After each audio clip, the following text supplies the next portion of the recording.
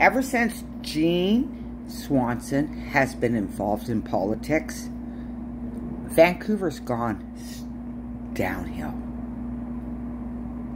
And the downtown east side has turned into an absolute shit show hellhole. Because this woman has been in politics forever. For absolutely ever. Probably from the 70s. You know, I wouldn't doubt it. Definitely the 80s. And since she's been part of this establishment ruining our fucking hood and fucking our livelihoods, rent's gone up. She's one of the people responsible for dismantling, you know, rent control.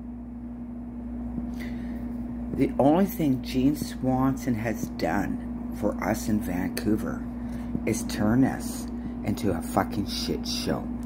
Unaffordable to live. Yeah, so she's probably gets paid really well to turn our country into a fucking shit show.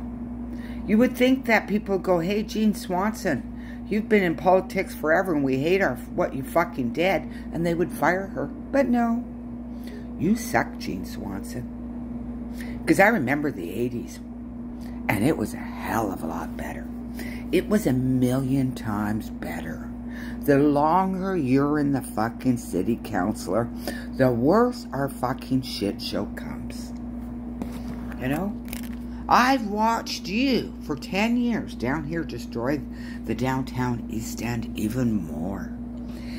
And I don't know what you've done that's been better for the British Columbians or the Vancouverites. But I'm going to tell you what I think it is. Nothing.